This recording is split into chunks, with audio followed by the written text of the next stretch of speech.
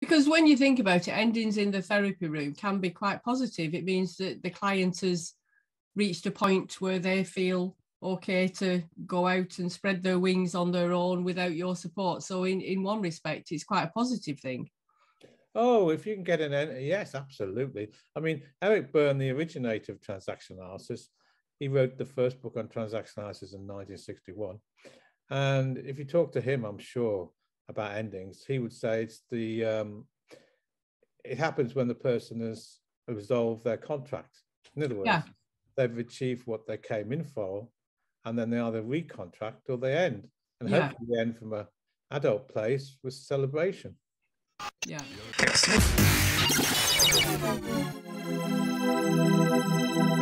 We demystify what goes on behind the therapy room door.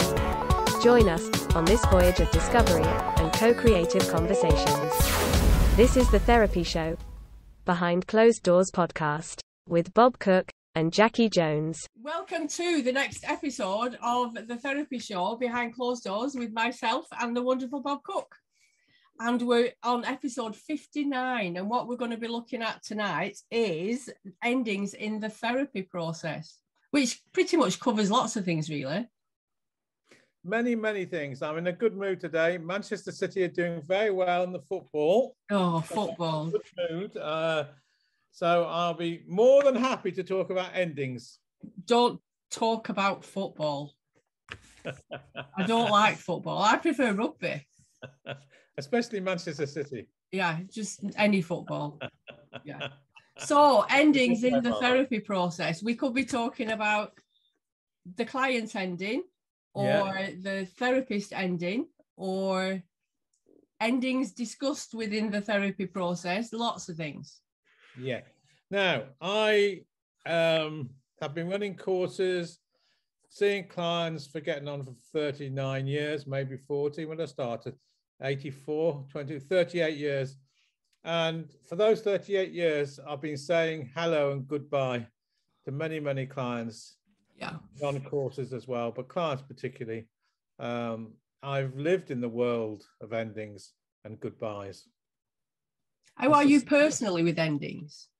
Does that have a bearing on it in the therapy room? Oh, yeah. You see, I think our own processes, what's happening internally for the therapist, is always having an impact in the therapy room. And endings is simply part of the internal process for everybody. If you took, I think, 8 out of 10 people in the street and talked about how are you with endings, they're all going to have their own process around endings. Yeah. Some of them might say, oh, I'm not very good with endings. When I go to parties, for example, I don't really like to say goodbye. I just go out of the back door, and I like to just go out and leave the party if I feel ready to go. Other one might say, oh, I have to make sure I shake hands with everybody before I go. So we all have different processes around endings, and it's no different in the psychotherapy room. And it's the same for the therapist and for the client. Therapists per se will have history about endings and beginnings. And I think that impacts the whole process, actually. Yeah. So I think it's very important for the therapist to know about how they are with regards to endings themselves, because that will impact the process. Yeah. Totally agree with that. I'm not sure I'm very good with endings. No, I think people have their different processes. I mean, I certainly have. I mean, I think of my own history. There's a whole history about saying hello, saying goodbye in the therapy room, but also if you go back younger in my life, I have had lots of losses, for example. And when we talk about endings, we're always talking about loss, and we're always talking about change. And that often is, the counter-transferential position that therapists might find themselves in. So, for example, instead of going to deal with the endings per se, that may include feelings, they may end from an intellectual place rather than a feeling place. Yeah. For example. Yeah, that makes sense. So endings is a big subject. Of course, our clients do end of relationships with us and move on. But that usually mirrors all the difficulties or or not, their own internal history. Yeah, because when you think about it, endings in the therapy room can be quite positive. It means that the client has reached a point where they feel okay to go out and spread their wings on their own without your support. So in one respect, it's quite a positive thing. Oh, if you can get an end, yes, absolutely. I mean, Eric Berne, the originator of transaction analysis, he wrote the first book on transaction analysis in 1961. And if you talk to him, I'm sure, about endings, he would say it's it happens when the person has resolved their contract. In other words, they've achieved what they came in for, and then they either recontract or they end. And hopefully they end from an adult place with celebration. Yeah. Have you ever ended a contract with a client because you feel like they've reached? Oh, well, now you're talking about a really big subject which comes up a lot in psychotherapy, and that is, it's a really big subject, you know, when the client may or may not get dependent on you. Yeah. So the therapist can see the changes, for example, and they can see a resolution of the contract. Yeah. And the client still wants to stay in therapy. Now, that may be because they need to have, you know, other contracts to other things, but also they often need the therapist sometimes to say, you know, it's interesting, we've achieved this, this, and this, and perhaps it's maybe time for us to move on. So the therapist themselves initiates the ending. Yeah. Now, I was thinking of my own daughter, you know, or in general, when teenagers or children leave home, teenagers, I mean, young adults leave home, they may stay for a very long time, and sometimes they need the psychological permission of the parent to leave. Yeah. I think I've been in that sort of situation where I've felt parental and had to nudge clients sometimes. Yeah. Nudge them with permission. Yes, definitely. Yeah. And let them know that I'm not going anywhere. Yeah, it's okay for you to experiment outside, and it's okay for you to come back if you need to. But you take my words with you, and you know, give them permission, the psychological permission, to leave home. Yeah. Which is quite a nice way of putting it. Psychological permission to leave home. Yeah. Yeah, and really important what you said, with the knowledge that you aren't going anywhere, and you can come back if you need to. Yeah.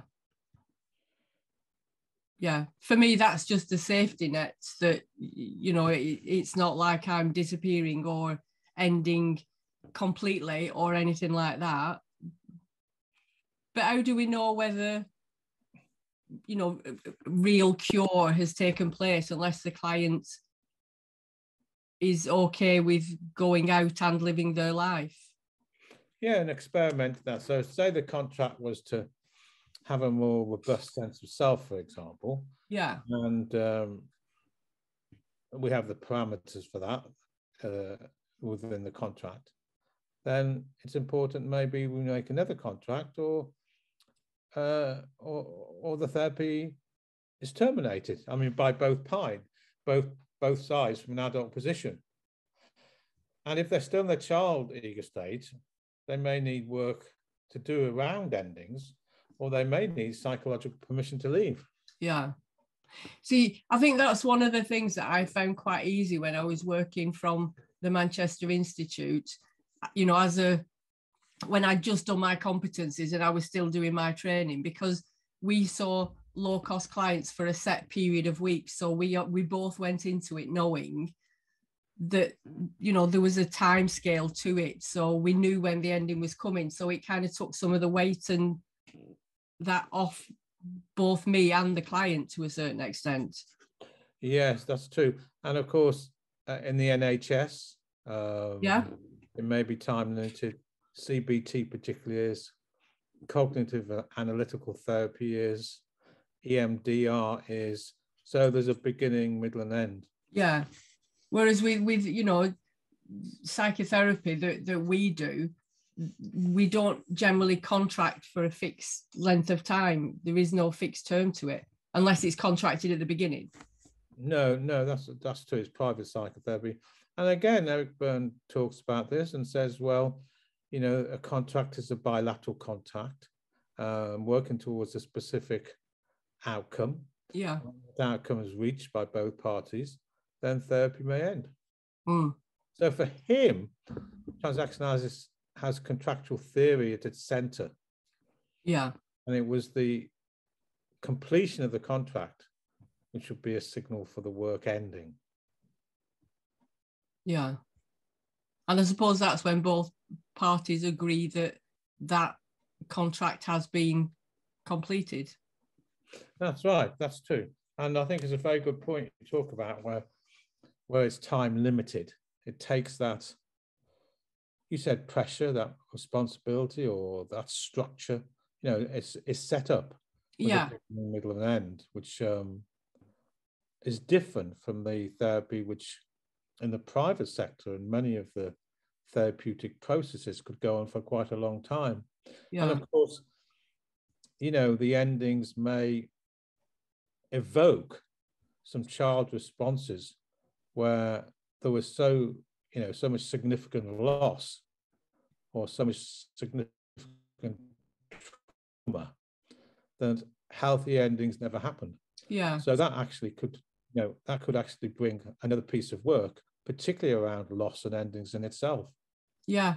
And I can 100% see that happening, that once an ending is spoke about, it might evoke some sort of a reaction or a response from the client around that. That's right. I mean, I think you brought up a very good point earlier on, which I'd like to go back to a moment. And that's two parts to it you brought up. One's the therapist's counter-transference about endings. Let's deal with that. Let's take a scenario where a psychotherapist has had problems in their own histories about loss and endings. So they unconsciously, and I mean unconsciously, play a part in the client staying far too long in therapy. Because the feelings of the rupture and the attachment of the client may be hard for the therapist to cope with. Yeah. So they, I don't think with intent, but unconsciously, you know, may encourage, again, unconsciously, for the client to stay because they don't want to feel the ruptures of the endings themselves. It's not the ending with the clients, the ending way back in history the therapist is defending against or might be defending against. Yeah, because we're not immune to all this stuff. We're human just like everybody else. And like you say, if we've got, you know, things in our past that we haven't processed or dealt with, then that is going to be in the therapy room with us as well. Yeah, I mean, when we talk about endings, loss, change, we're talking about deep existential issues. Yeah. That, are with us from birth in many ways. And the more sort of losses we have, and especially if they haven't been grieved for in a healthy way, then endings may evoke particularly difficult feelings. Yeah. That the client or the therapist strive to keep away from. Yeah. I think for me, that when I hear... Go on. No, I was just going to say, I think for me, it is something that I started working on when I was doing my training, because I was very well aware that I wasn't very good with endings. I've usually, say training, for example, I've usually part way through one training and I've already got the next training lined up. So one just takes over from the other. So I don't actually end one thing without having the next thing already started, if that makes sense. And it was at that point where I started thinking, what's that about? Why? And not celebrating endings either is something that I tended to do in the past. I would just get a qualification or a certificate and put it in the drawer and not really pay much attention to it and just crack on with the next thing. You hear it a lot. People come into the clinical room and, you know, TA might be called a be strong driver, where they just go up one part of the mountain, then they go up the next part of the mountain, then they go the next part of the mountain, and then they get to the top. but what they've left out is enjoying the actual process of getting up the mountain in the first place. So they've never stopped to look around at the plateau and the green grass to celebrate the whole journey. 100%. And I don't know if you remember the year that I graduated, I came with my full cap and gown because I'd never graduated anything in my life before. No, I don't remember that. I made a big hoo-ha about it because I wanted to stop that process and actually enjoy the process and congratulate myself for seeing it through and graduating. And I didn't sign up for anything else for quite a while after. There we are. And you know, what you said earlier on again is a very good point.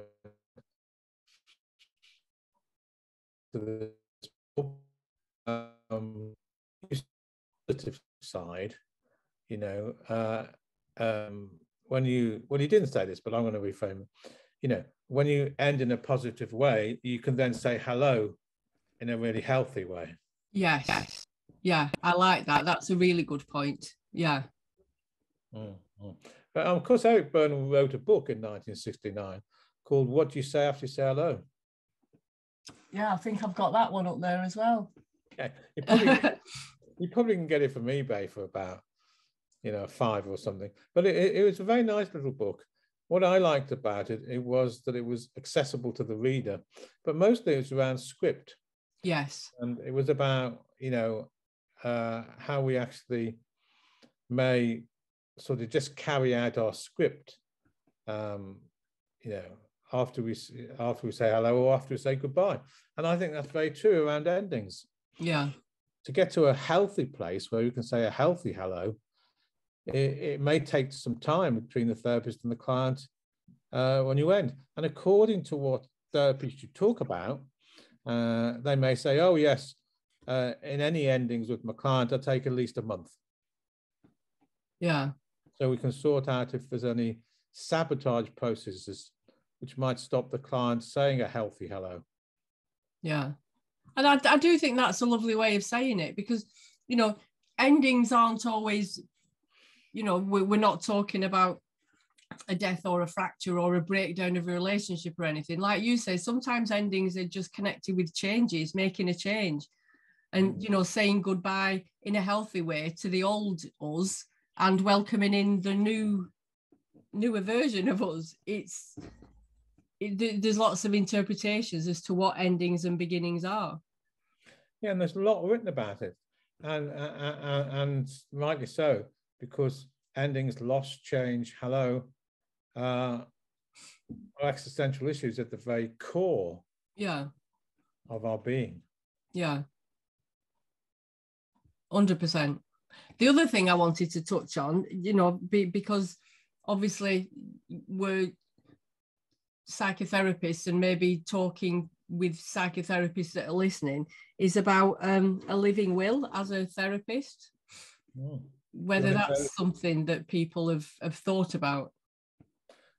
Oh, yes. I mean, a lot. In the UKCP, which is the major regulating body for psychotherapists, that's United Council of Psychotherapy, they stipulate that psychotherapists should make what is called a living will. Yeah. And so, for example, if a therapist suddenly dies or whatever, that their clients, you know, who takes over their clients and who's going to be responsible for the practice and who's going to take over the contracts which the clients have been working towards or working for or working in general. That's what you mean by living well, don't you? Well, yeah. And even on a, you know, that is the definition of a living will, but even on a scaled down version, if you're in private practice and you are suddenly taken ill, then who notifies your clients and what happens and how does that work? Rather than, you know, if we're talking about working with clients that are going through quite, you know, deep stuff and suddenly we don't turn up one week, the impact that potentially could have on that client. So it's about having a plan in place really for certain eventualities as a psychotherapist. Yeah, and the United Kingdom Council of Psychotherapy stipulates that. Yeah. So if we're going to certify people to work at a clinical level, the UKCP talks about living wills exactly the way you do, and says all practitioners need to have sorted that out. Yeah. Which is one of the things, you know, when you're setting up, I suppose, or maybe people that are in practice, it's not something that you think about. No, but insurance companies do. Yeah. So I think of Benetton and Berlin, and also the Scottish Psychological Society, I know, and various, Towergate perhaps. It'd be interesting. I haven't gone down this line to check, but it might be part of their insurance, this process. Yeah. The therapists get living wills. I'm with Valence, and I don't think it was ever brought up on my insurance when I took it out. Okay. I can't remember it being. Supervisors need to bring it up. Yeah, definitely. So yeah, it was just another thought that I had when I was writing some things down about it. It's very, very, very, very important, because I think to be an ethical psychotherapist, then it's important to have this in place, and it is to do with integrity, ethical processes, and a duty of care towards our clients. Yeah. And I think for me that was the main one, is a duty of care to clients, that somebody knows how to get in touch with them if anything happened to me. Yeah, all that. So it's a very important point. I don't know if many people talk about it, but I think the supervisors need to check up on it. Yeah. I think if you work within an organisation, it's completely different to if you're a one-man band and you're working on your own. Theoretically, the organisation would pick up the clients if anything happened to you, like at the NHS or whatever it is. But if you're working in private practice and there's just you, then there isn't anybody else that's going to pick that up for you potentially. No, very good point. I'm glad you brought it up for people listening. Yeah. So if you haven't got one, explore the opportunity and, do something about it now. No, that's true. I had somebody in the other day, and this is very common, what I'm going to say now, who came in because they were so burdened down with the many losses they'd had in their own life that they wanted, we're talking about bereavement counselling, really. Yeah. They wanted somebody who could help them work with the losses and endings, so they could say hello to life in a different way. Yeah. I really do like the way that you put that. Yeah.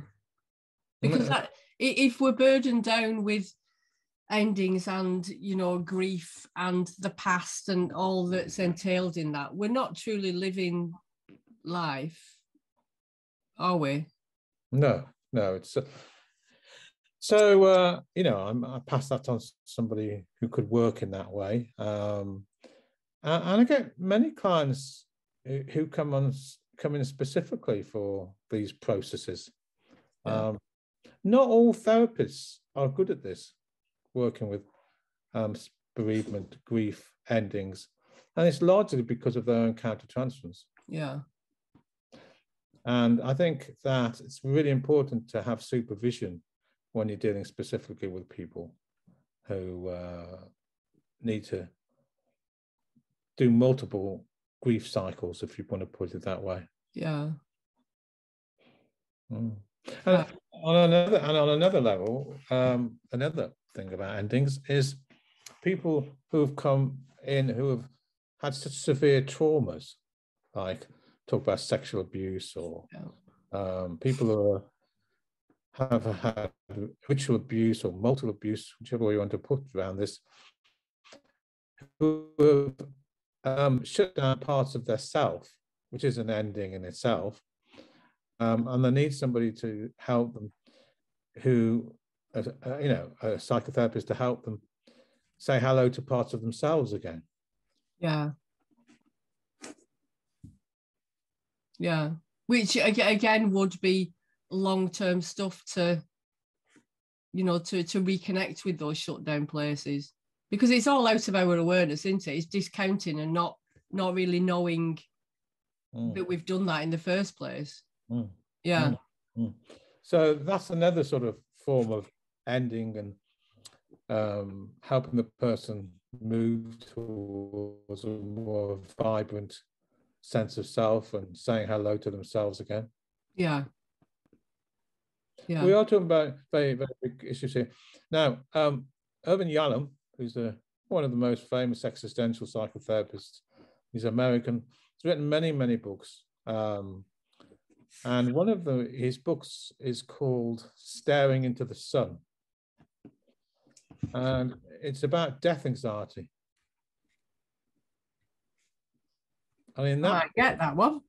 Yeah, in that book, his central premise is that from birth, we will always have a sense of, or low-grade sense of death anxiety. And as life involves itself, and maybe we have traumas and maybe we don't, but the more as life goes on, we may get in touch with that death anxiety even more. And then certain losses, traumas may mean that death anxiety becomes more prevalent. So the person starts thinking about death. They start fantasizing about death. They start to be paranoid about losses and changes. And in this particular book, which I really like, by the way, there's a 10-point plan on how to deal with death anxiety. Sounds like my kind of book. I like a plan. and for somebody who has suffered from death anxiety, because I had a heart surgery 2.5 years ago, and you know, it really affected me at these existential levels, and after it, I had a lot of anxiety about death, and I found the book very useful. Yeah. My dad was the same. He had a heart attack, and he had quite a few problems after that. Yeah. With, you know, anxiety, panic attacks, those sorts of things, feeling like it was happening again and whatnot. So yeah, I'll definitely look into that book. Yes, by Yalom, Y-A-L-U-M. Yeah. Because it's surprising the amount of people I think do have death anxiety or anxiety around that. Yeah, yeah. There is a fear of talking about it generally. We don't tend to talk about it. No, I walk from Didsbury, I've got a house overlooking Fletcher Moss, to Chorlton, which is 4 miles. And I walk past Southern Cemetery most days, which is a huge cemetery. And I often think about death, but that's because I walk past the cemetery. When I come back, I walk past it. Yeah. But, you know, just thinking about it while you're talking, I never did. Interesting, I either came by car or bicycled working with the clients, and then I had the heart surgery and stopped working with clients. So I haven't walked past the cemetery and then gone to see clients. But I wonder if I had have done, you know, if I had have walked past the cemetery, started to think about, you know, certain aspects of death or loss or change or whichever, and then I go and see a client. I never did that, but there's the countertransference straight away. Yeah. It's often what we bring into the room may have a really, really big bearing on the content, or even the lack of content, which is shared between the therapist and the client. Yeah. And again, like you say, I think, you know, our own personal life events, or, you know, the events that the client is going through are going to evoke certain things around endings and, you know, like you say, saying hello. It's every day is a different day. I was doing some work with clients and a group around the Ages and Stages by Pam Levin and the cycles of power. And I quite like that way of looking at things, that everything is in a cycle. You know, we think of life as being very linear and there's a beginning, a middle and an end to it. Whereas, you know, there is a wonderful way of looking at things, that everything is in a cycle and it's the way it's meant to be. I couldn't argue with that. Which I quite like.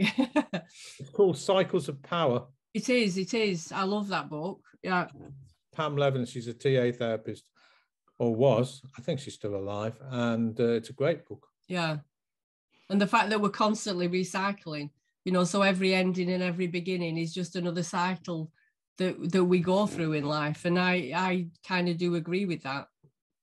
Well, yes, of course. I mean, if you look at, yes, on a much bigger scale, we see cycles in everything, really. Yeah. Yeah. So I certainly agree with you on that. So it's an important subject. It's one that I don't think is talked about enough. And certainly, you know, I think therapists need to, especially if they have a lot of lost themselves and they feel they haven't dealt with it, you know, may come from a counter-transferential position, and they need to, I think, reflect on that. Yeah. And as always, like you said, supervision. Take things to supervision if you've got any issues yourself to work through. So what a wonderful place to end that one, Bob. And we'll be back for the next episode where we're going to be talking a little bit about self-esteem issues.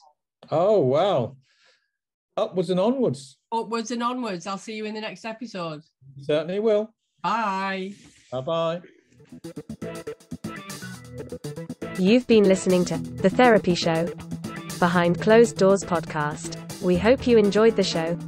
Don't forget to subscribe and leave us a review. We'll be back next week with another episode.